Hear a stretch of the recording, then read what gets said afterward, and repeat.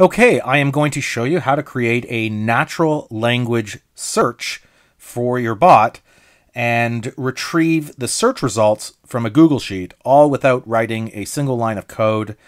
And I'm going to do my example for restaurants. And so you can see here I have an intent where you can add a training phrase and you'll trigger an entity for items that are on your menu. So you can see here I have an entity called @menu, which I created. And in that entity, I actually refer to other entities. So I have drinks, I have different types of food. Maybe it's Chinese food or Italian food, all the dishes that are on the menu. And @meal just captures whether they want to order dinner or breakfast or lunch.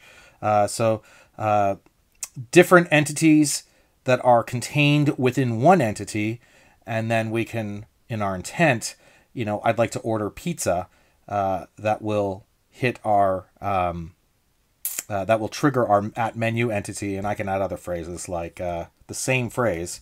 I'd like to order lunch, and you can see it also triggered that entity. And what you'll want to do is have duplicate training phrases. So just like we have, I'd like to order pizza, and that triggered the @menu entity. I create the exact same training phrase, and then I will just add, XXXXX, like just to indicate anything that is not on our menu, and I will assign it the @sys.any entity, and then I named the parameter not on menu. So duplicate training phrases that are going to trigger intents. If the user says, I'd like to order something that is on our @menu entity, then we can give them one response. If it's not on our menu, if it doesn't trigger our @menu entity, then we can give them a different response. So two parameters. And then what we're going to do is I'm redirecting my response back to a Manychat flow. And the value is automatically saved in Manychat when an entity is triggered. And that's because the parameter name here, menu, is a custom user field name. You can see that here, custom user field menu. So the value automatically gets stored in Manychat when the user hits this Dialogflow intent.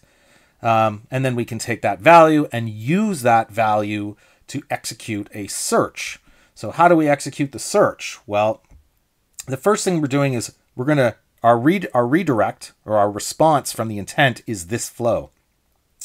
And the first thing we're going to do is we're going to see, does the custom user field, which matches our parameter name in Dialogflow, does it have any value stored? And if it does, if it doesn't, then we can say, sorry, we don't have that on the menu.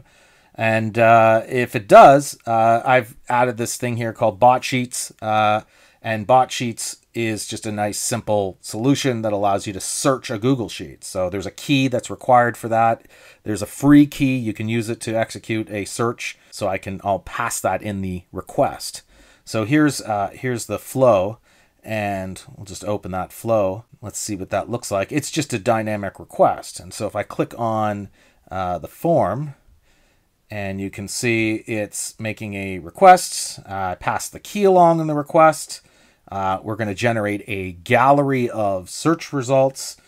So that's the format for Messenger, a gallery. 10 is the limit to which a gallery can have cards. So you can actually have more than 10 search results. You can have hundreds of search results, and it'll automatically, if it exceeds 10, it'll generate another gallery. There's a see more button, so that's pretty cool. This is the Google Sheet ID, and I'll show you that. And this is the menu here. This is the Google Sheet that we're going to reference. And so actually, let's look at that real quick. So here's my Google Sheet. You can see here, menu. So it's going to read from this sheet. And then I have a query. And so it's a standard query language that you can use. There's lots of documentation that bot sheets has on how to execute different types of queries. This is a very simple query. We're looking at column D, where D contains menu, because that is the custom user field that will store the value that we capture from the Dialogflow intent. So user sends a message, hits a Dialogflow intent, that gets saved to Manychat in a custom user field called menu, and then we can use that value to execute our search. And all we're doing in this, it's a very simple query where D contains whatever the user's value is. And so we can look at column D. Column D is this column that I've created called keywords. And we're looking to see if pizza exists. And you can see that we have keywords, and we're just going to look for a value. So now we can try it out, and I can just load up my little demo here, and let's ask the bot a question. Can I order pizza? There it is. So now we got back search results that looked for the keyword pizza in the Google Sheet, and we got back a gallery of results, and then we can order. And so, and you can, you can make your queries anything you want. But I think the nice part about it is that if you need to search for data from a Google Sheet, this is a really simple way to do that. There's no programming involved for you.